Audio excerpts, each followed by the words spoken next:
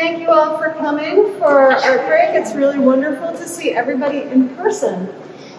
We've been doing these by Zoom, and I think that this is one of our first in-person events in the museum, so it's terrific that you could all be here.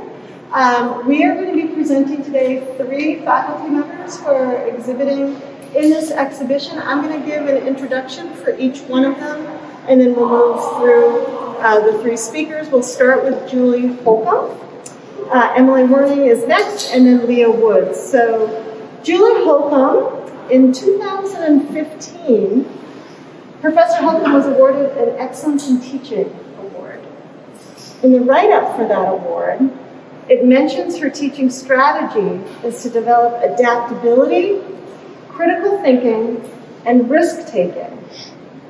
And these are learned traits that Professor Holcombe utilized in her most recent body of work when the loss of her camera and the COVID lockdown led to further explorations of collage, a method that she had long utilized in her digital work, but then she began assembling paper collages. So we get to learn about that body of work. Emily Wernig, Emily, you move. Oh, there you are. Emily is a UNH graduate who received her BFA in 2018. Her studio practice focuses on functional utilitarian ceramic objects. She writes that her functional objects force an interaction between people and her work. Her interests are in creating simple forms with an emphasis on strong lines and pattern to create texture. She finds comfort in the repetition of pattern, in addition to making the same form on the potter's wheel. The unpredictable nature of the process challenges her to make more work, and she strives to make pieces that someone connects with and finds comfort in using. And then our final speaker is Leah. Glad you could join us, Leah. Leah teaches woodworking, both non-functional and furniture-making techniques, with interests ranging from geography to the figure to outdoor sculpture. Her artwork varies in content, technique, and function. And over the years, she has designed and built several bodies of work exploring such concepts as personal wardrobe cabinets, investigating clothing and the female form, Footloose, a series of cabinets for high-heeled shoes, structures, an investigation of mannequins and dress forms, and most recently, navigations and exploration of autobiographical maps. So again, thank you all for being here. We will start with Professor Holcombe. Hello, welcome. Thank you all for coming today. Thank you, Christina, for putting this show together, curating, hanging the walls, hanging up the work on the walls, and also to Laura Calhoun, who's also so helpful in the work you all do in the museum. Where do you begin talking about work? I have 2 photographs that is longer-term projects. The one on the left is called Babel Revisited, and the one that I did in 2004. And then the one on the right is reiteration of that from, I ended that piece in 2019. So that's a longer series of work that has been evolving over a long period of time. They are photographs that I've shot myself. I originally would not have considered myself a street photographer, but I think today I would consider myself a street photographer. I take photographs from my life and from my travels, and then I collage it to tell a new narrative. So they're decisive moments reinterpreted to tell a story. And these 2 pieces are based from 9/11. I was working in 2001, when 9/11 happened. I was working in a visual resource center, and I was basically putting slides away for my job. And the day that 9/11 happened, one of the slides I was putting away was a Peter Bruegel, the Elder slide, and which is a 16th century painter. And it's a narrative based on, from the Bible, the story of our language and how the people came together in Babylon, wanted to communicate, and wanted to get closer to God, so they built this structure to go to the heavens. And but God punished, and they spoke one language, and supposedly, as the story goes, and they could no longer, God wanted to punish them and made it so that they spoke many different languages so they could no longer communicate, and then the building structure fell. So when I was working in that side library, we had a huge archive of lantern sides, glass plates, and as I was going through the glass lantern side plates, I noticed a lot of architectural buildings that had been photographed and then had been crossed out with the date that the architectural building had been destroyed. So in that experience of working in that side library, and then when 9/11 happened, and that day I was putting that side away, it just felt like an intuitive moment that I wanted to make this piece. And so I started working on it. It took 2 years to make that photograph. It has about 200 photographs collaged into it through using Photoshop. I did not know how to use Photoshop. I taught myself. The summer prior to the summer, a couple months before 9/11, I was working on an archaeological dig in Italy. And I was photographing these tiny little terracotta tiles. And through that job, all these little tiny parts that I was finding, I was able to collage them together to make what these broken tiles might eventually look like. It wasn't scholarly work, it was just something I wanted to do because I was photographing so many of the pieces, I started making matches, and just through my memory. So anyways, that, I think, narrative folded into that experience of 9/11 and just how history repeats itself. So in a way of using Peter Bruegel's painting as a reference point, and how history, as a metaphor for history repeating itself.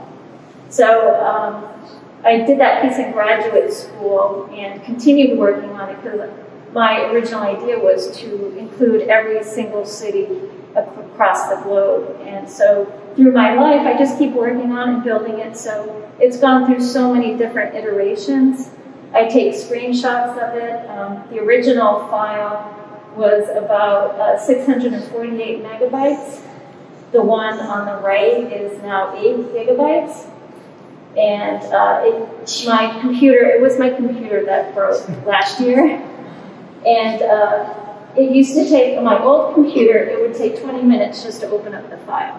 30 minutes to save it. My new computer, I opened up that file today on my new computer, it took 2 minutes. So just to give you a little reference point of processing speed and power. And the first photograph I shot with a little point shoot. The second, the new iteration is shot with a high-end DSLR camera. So it has a lot more memory, a lot more data that you have to pack into it. So what else do I want to say? So it just keeps evolving. So eventually, one of my other ideas for this body of work is to do a video animation of all the different iterations of how it's evolved over the last 20 years that I've been working on this piece. And then, let's see our time. So yeah, Christina touched upon that. My equipment broke, and I was heading, COVID had just happened in the spring of 2020, and I was walking into a sabbatical for the fall of 2020, which was perfect timing. It was like, oh, what a perfect time to take a break.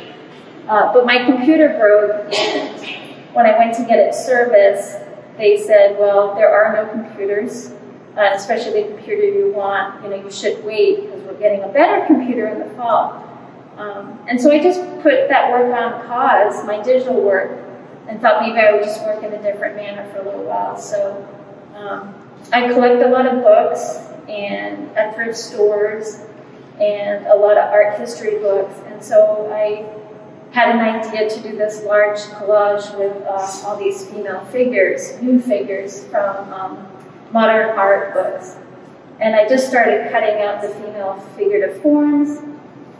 And as I was taking the scraps, I started realizing that there was more to the work than what I was originally working on. So what we're looking at in these small collages are actually the scraps from the bigger collage that I'm working on. I think the bigger collage will probably take as long as one of these other pieces, 2 years. Probably I've already been working on it for a year. But it's basically all the nude female figures from modern painters. And so I'm taking that negative space and collaging it into other modernist painting, and creating a conversation and telling a different type of story. But I think this worked for me because I've always traditionally done collage work through using Photoshop and doing it through a computer, through electricity, and working in this other method where I'm actually cutting books, paper with an X-Acto blade, and then actually scanning in those parts into the computer. Some of these are actually 2 pieces, some of them are 3 pieces, but then I do another intervention, which is I clean some of the parts up in Photoshop. So it goes through a 3-part cycle. And I think it's also referencing, the history of art, I think Western art, the canon of art history, and it's also, I think, I'm curating these collections from these books and what I'm interested in. I think it's also helping me think about composition and color. And also, I think the representation of the female form, too.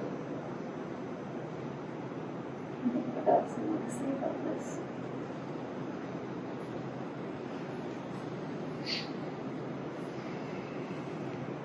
And I think I guess one thing I want to point out is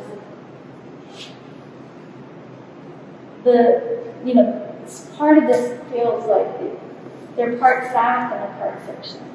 They're part autobiographical, but they're also historical as well.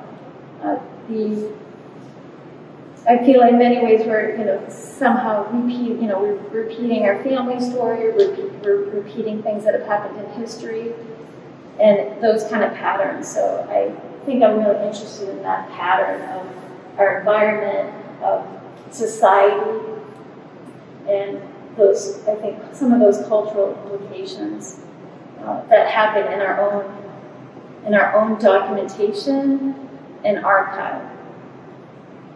I think that's all I have to say about that. So is there any questions? Leah? I love the fact that you've been working on this idea that you started in 2004, or at least this image. 2002. Yeah. 2000. And so working on a project for so long, what are some of the ways that you're thinking about it now that are noticeably different from how you were thinking about it then?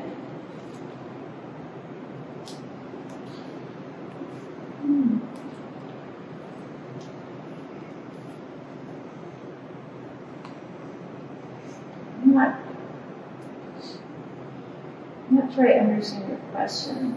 I guess I'm wondering, like we start out with an idea and we want to pursue it in the moment, but then sometimes if that idea has a long time to percolate, we begin to think about that idea from different perspectives or different materials, or I guess I'm thinking like that is it's such a long amount of time, and you have changed, just as a human over that time. Like, are there ways that you're thinking about constructing these cities, the images, putting different images together,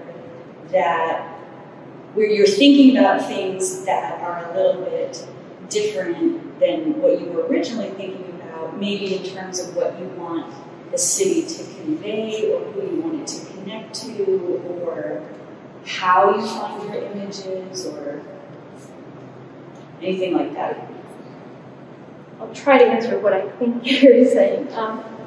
I think partly when I first started making it was really thinking about like the collective experience. Like even like the way books are put together, that's curated by, you know, the author, the publisher. So in my own sense, like I'm photographing the landscape, I'm curating from my own collection to make this image, and I want, you know,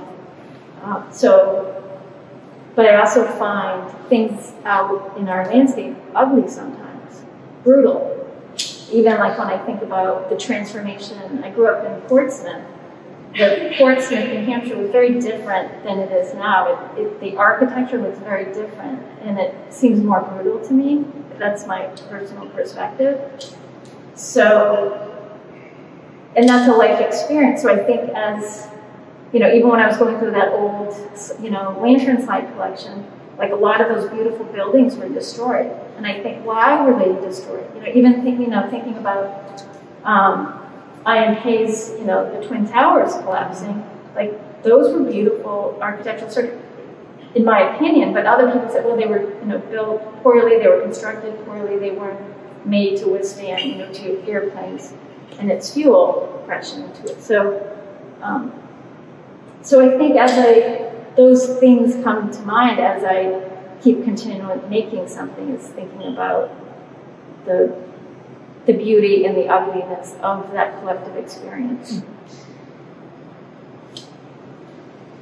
I always enjoy your work. I find the bridging, or you're standing on different sources. One is a tradition, in a way you use architecture from the past and all the way to the present.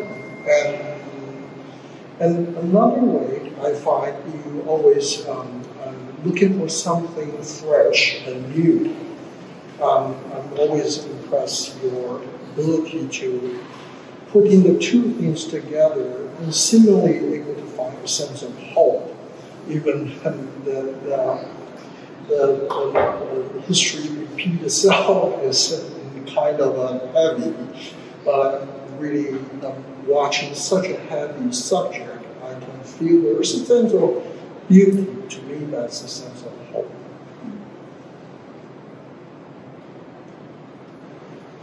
Is that right?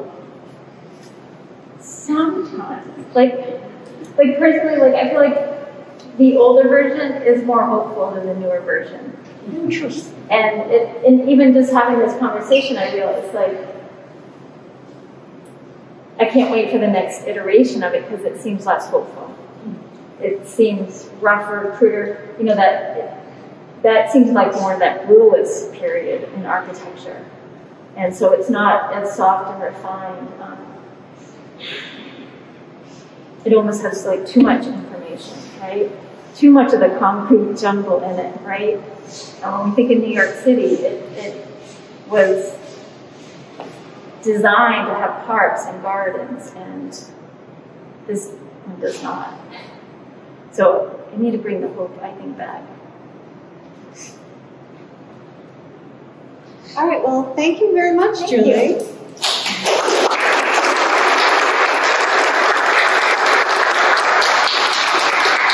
Emily? So my work's over here, so I'm just going to shift over here a little bit. So I have these bottle pieces and these, I call them ginger jars. I do have a little cheat sheet, but I graduated in 2018. Like Christina mentioned. I got a double concentration in ceramics and drawing, and I've mostly just pursued the ceramics directly. I think there are hints of my love of drawing and surface kind of in my work, but it's not something that I directly do. I don't necessarily draw anymore. But after I graduated, I went to North Carolina and did an artist residency, a year-long artist residency at a ceramic studio where I was teaching classes, I was taking workshops, so they would host artists that came and taught different techniques. And one artist that really stuck out to me was Ron Philbeck. So he taught us his thing, which was working with slip. So slip is liquid clay. And I do that on the surface of my pieces. So the liquid clay, you use an immersion blender to get out all the lumps and bumps. So it's a nice like smooth mud, essentially. And I throw all my work on the wheel. So I threw these pieces on the wheel, and then right after I finished throwing the initial form, I take the slip and I slap it on there, and I have the wheel spinning, so I smooth it to create a nice smooth layer of the slip. And then I either take my finger or a tool called a rib, which is kind of like a kidney-shaped plastic tool or silicone tool, and create surface designs in them. So I have kind of been stuck on that ever since it was introduced to me in 2019. I've just kind of tried doing it on different forms. So I was kind of nervous to do it on these forms. They're traditional ginger jar form with the curves. And previously I've been doing it on kind of straight-sided pieces, like you can see my bottles over there. And the lines read a little bit different on a straight surface as opposed to a curved surface. So these were a fun challenge. I wanted kind of a bigger piece, big for me, because I'm in functional work. They were a fun challenge to play with the surface and the pattern that I wanted. So I did a couple go-arounds. Like I tried a couple different patterns, and then I'd erase it out and add more slip and go back into it and add the patterns. But I'm pretty happy with how these came out. But of course, after you initially make the piece, you're not done with the ceramics. You have to move on to the next part. So you have to fire these in the kiln and then glaze them. So glaze is the color. And you can think of it as like melted glass. It's not necessarily melted glass, but it's a lot of chemistry involved. So each of these has 2 glazes layered on top of each other, and they have to be just the right consistency when you are dipping them in. So these 2 are actually the same glazes. One time I dipped it in, it was just a little bit thinner. So this one, I had kind of a brown glaze underneath, you can see it peeking through. And then I dipped it into a green glaze, and it was a little thinner. Maybe I didn't hold it for the 2 to 3 seconds. I just kind of dipped it in and out. So you can see the brown kind of hinting through this piece more than this one. You see more of the green peeking through. And I really like focusing on adding the slip and the pattern to the pieces, because then you get those moments with the glaze. So I do enjoy just a flat, clean surface sometimes. But when I'm in the mood, I really I can't stop. I have to add the slip on there. It's part of the process, and like the tactile process of scooping up the slip and putting it on there. I find it really satisfying. And I think that's where my like drawing in surface comes through. Like I said, I don't necessarily practice drawing anymore, but I think it still comes through where I can't have a blank surface. I have to kind of mark it up with some sort of texture and pattern. But with these pieces, like I said, it was kind of a struggle to figure out what pattern I wanted to do, because the lines hug the curves differently. I took a little more playing around than the bottles over there. But yeah, I'm still stuck on this process. Right now I've been doing it to more like mugs and bowls. I really enjoy smaller functional pieces that people use in their everyday home. Even like this piece, it could be considered an urn, something that sits on your, I don't know, above your fireplace. Maybe you put someone's ashes in it, or maybe you just use it as a lidded jar for trinkets and things. But I like the idea of someone interacting with my piece and using it every day, or just having a personal connection with it. But let's see. So, do you have any questions about the process? I know I can get really deep into the process of ceramics, so I kind of skip over it a little bit. I have a question, not so much about the process. Yeah. So you referenced like 2 different historical forms. So you have the ginger jar and you have the beer bottles. Mm-hmm. Can you talk a little bit about how you decide on the form? Yeah. So when I was in North Carolina, I North Carolina is very clay country. Everyone basically has a pottery collection, and the studio I was at had a bunch of members that came and used it. They could either pay for a week, a month, a year, and come and make stuff. And they had a lot of dogs, so I did a lot of dog sitting and stayed at their houses. And I was surrounded by these beautiful pottery collections. So I was inspired that when I would go and I would dog sit for these people, I would take pictures of the pottery, I would draw the pottery to take note of it. And one member that I dog sat for, she had these beautiful ginger jars. They were probably like this big at the base and went up, but then they turned into a lamp. So I thought it was, I don't know, I was very inspired by the shape, not necessarily it being a lamp, but I was inspired by the shape of seeing those massive ginger jars. And then I think she also had some of those bottles. Those were kind of directly related to Ron Philbeck, the artist that taught the workshop with the slip.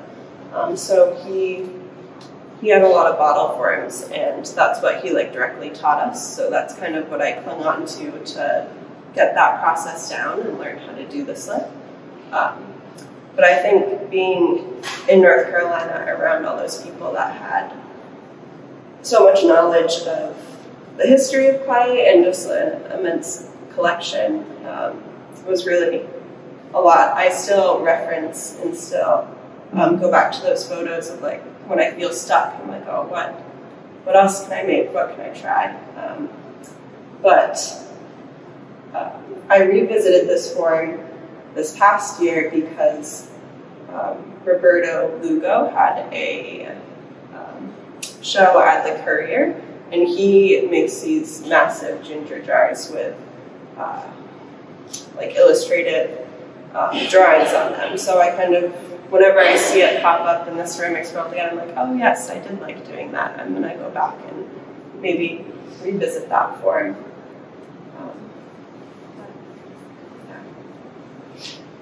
Any other questions?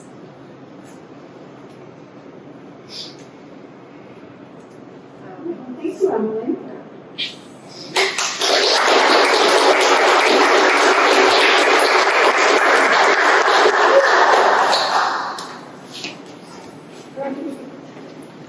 Okay, close the door. So this is a piece that I finished in 2014, 2019. In 2017, I was invited to participate in an exhibition called Domestic Matters, the Art of the Apron. And the curator is a woman who has organized many shows that some have been furniture-based, some have been wood-based. This one in particular, Domestic Matters, was a show where she brought together about 25 artists who work in different materials. So there were a couple woodworkers, ceramicists, painters, textile artists, a couple glass artists. And what she asked all of us to do was to think about the apron and give our interpretation of that. And she said the interpretation could be historical, it could be based on gender, shape, personal experience, material, form, anything, basically sort of wide open. And I love the idea. I like having a somewhat directed way to think about how to generate forms. And so when I initially thought of the apron, I thought about all that stuff. I thought about what is my understanding, like when I think about an apron, what do I think of? And so I thought about frilly aprons. I thought about professors who wear aprons in classes when they're working. I thought about all of these different associations. And all of those associations were interesting, but none of them felt really connected to something that I might make. So the more I kept thinking about the apron, the more I came back to what my personal remembering is of what it means to me. And as a kid, my mom stayed at home with my sister and I until I was 5. And she was in some ways our primary caretaker. She didn't do all the cooking, and she never wore an apron when she was cooking. But the more I thought about the idea of I can't disassociate an apron from my mom. My mom makes me think of my grandmother makes me think of my great-grandmother. All of these women in my mom's family have been very strong, very competent and capable women. So the more I thought about this image of the apron, the more I felt like I was thinking about that lineage of women within their households and the things that they did for their families as caretakers. And when I thought about caretakers, I thought, well, that's not just feeding.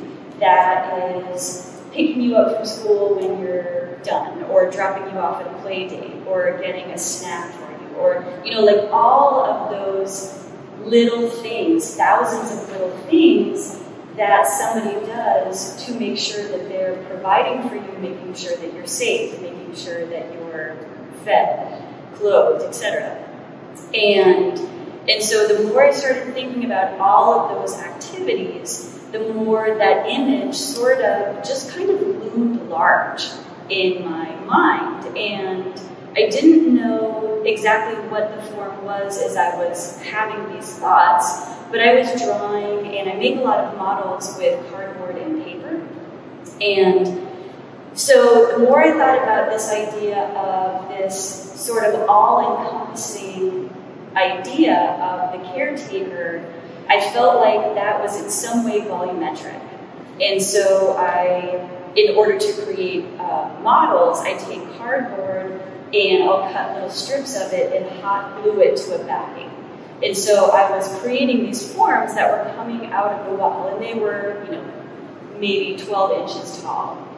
So I would create these forms, and slowly they started to take on the shape of a figure. And I got to the point that I'm sure that everyone can relate to, where you think about an idea and you work on an idea, and then you hit a wall and you think, I don't know where else I can take that idea. I don't know what else to continue. And so I hit that wall, and I was looking at these forms that I had hot glued to these sheets of cardboard. And sometimes in that moment, you can find yourself making a decision that feels uncomfortable or scary or wrong or weird. And so I did exactly that. And so I just pulled these forms off of the cardboard, and all of a sudden I sort of plopped them on my bench and thought, okay, well, what if I tried to make them stand up? And then that became both weird and exciting and challenging to think about all of those things that go into play. Like how can I get this thing to stand up? What in the world is it? Like I was sort of going from the very practical to the very broad ideas. And I think as I began working on those models, I began to realize that all along I had been thinking of this idea of the caretaker as a role that somebody would step into, literally and figuratively. And so without realizing it, once I began to create these cardboard models, I realized that I did like the idea that this was a mask or a costume or something, because it's of the caretakers that I know, that's not the only thing that they do. So I felt like I wanted to portray that this was something that someone could step into as one role that they have, but then step out of it to do maybe completely unrelated things. And so eventually, this took me about maybe a year and a half to make. I settled on the form, making it in paper and cardboard, and then thought, okay, I have to actually make it out of wood. I could have made it out of other materials, but I like working in wood. And so then I started trying to figure out how to build it. So the curves, each one of these faceted pieces is called a stave. A stave is just an individual piece of curved wood. If you think of a wine barrels are composed of individual staves that are held together not with glue, but with those metal straps that people tamp down around them to hold the edges. So they're coopered, which means there's an angle along the edge. And so with these pieces, I started basically building molds so that I could both bend the individual stave and then cut angles along each one of the staves so that I could glue them together so they could retain that form. And in terms of the size, I wanted the height of it all along. I thought of this figure as being just a little bit bigger than me, like a little bit larger than life. And so I wanted this to be a figure that you could walk up to and you kind of felt like you had to raise your head just to look up to them, like kind of suggesting this all-encompassing view. 2 years later, and a ton of work, ta-da!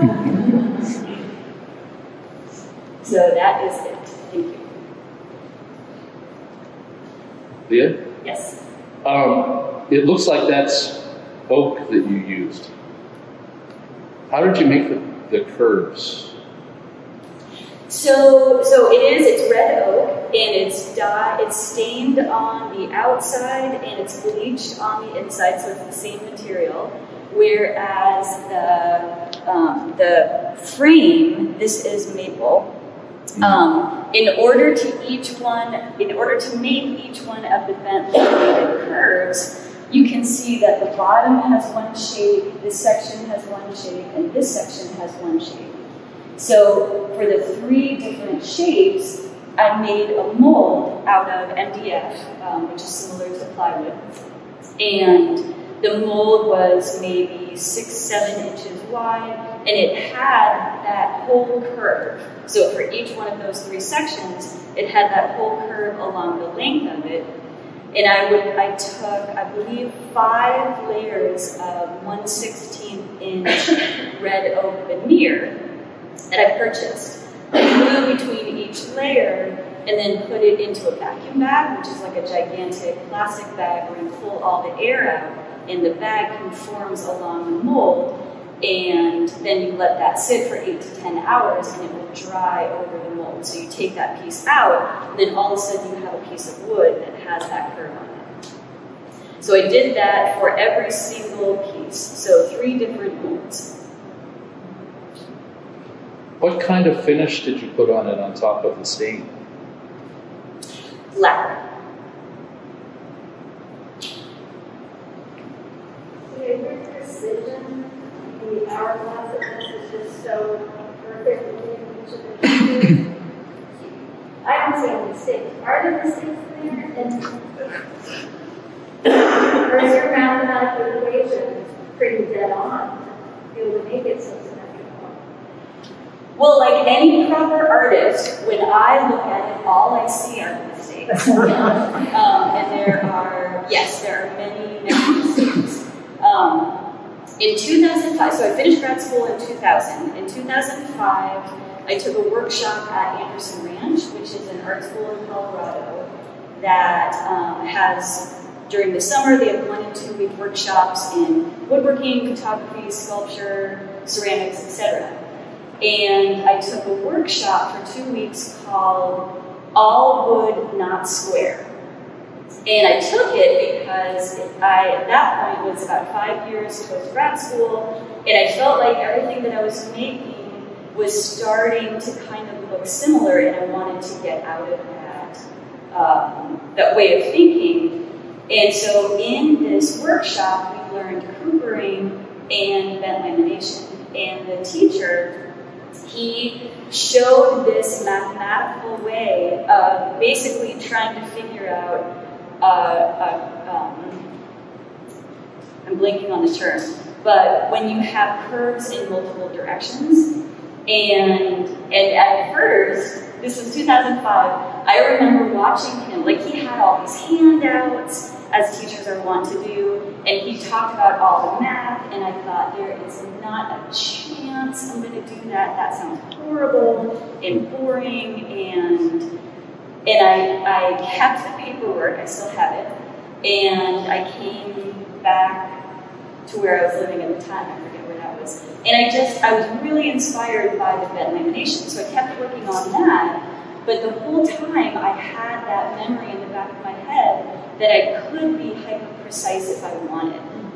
And so once I started to think about this form, it all kind of came together where I thought, I know how to make this really precise. I couldn't remember, so it took a while of practicing to figure that out. And I think I have like 12 big pieces of paper where I have different views and just created grids.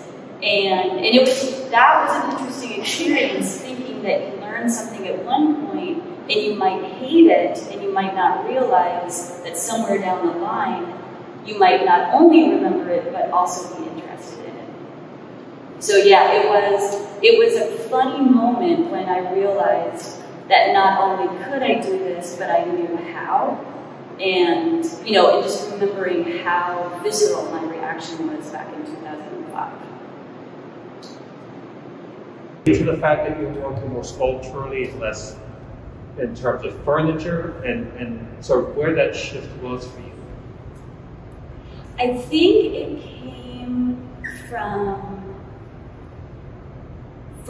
really enjoying building furniture, but feeling like and I still enjoy building furniture, but feeling like there was a little too much restraint that was placed on a furniture object.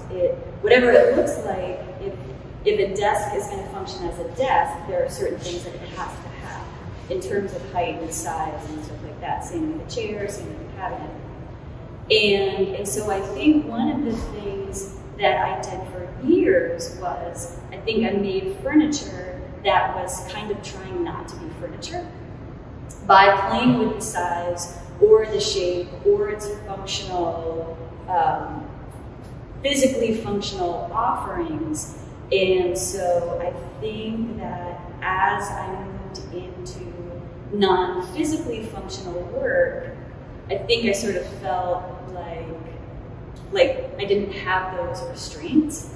And so I could get bigger, or I could just, I had freedom to play with size that I didn't have before.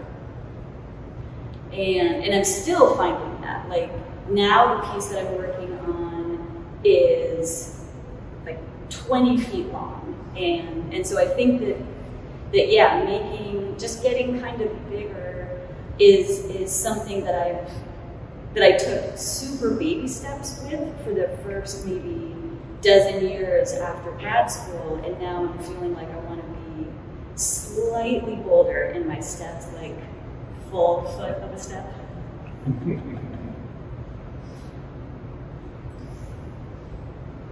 My question for you is, when you were approached to make a piece for this exhibition, complicated nature of it and things that we have to figure out to do, actually finish in time to make the show. It sounded like it was 18 months or almost 2 years. So it was a 2-year. Yeah, and that's not uncommon. That I'm sure other people have had that experience where someone approaches you and says, 2 or 3 years down the road, we want something. So yeah, so we're going to have some informational sessions or meetings or sketch or model check-ins or something like that along the line. So yeah, that was fairly common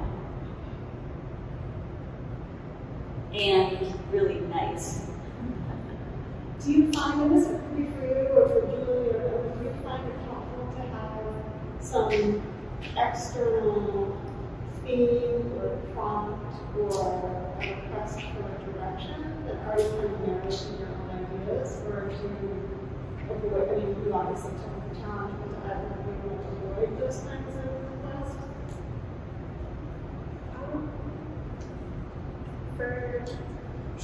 For shows, I haven't applied to that many because of that, but I do commissions for people, and I have to have a conversation with them about the piece that they want or some pieces that they want before I decide whether it's going to be in my wheelhouse or out of what I do. I was not given that window of time. It's been usually a year time frame for something upcoming or a themed project.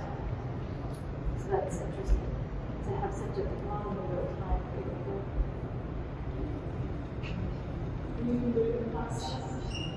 Yeah, well, it's interesting. I don't do commissions because there's something about a commission that I feel is way too narrow in my thinking, except for the one commission going on.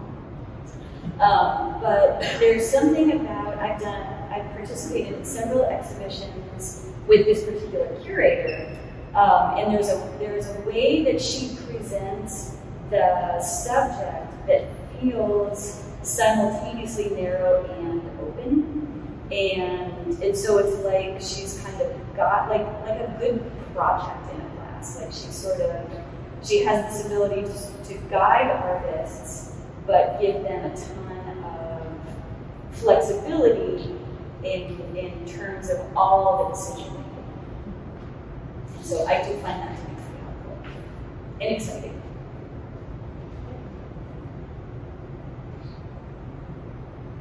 Well, if there are no other questions, I'd like to thank all of you for presenting your work. Everyone is welcome to stay and enjoy the rest of the exhibition. And thank you, Leah, Emily, and Julie, for telling us about your process and your pieces. Thank you.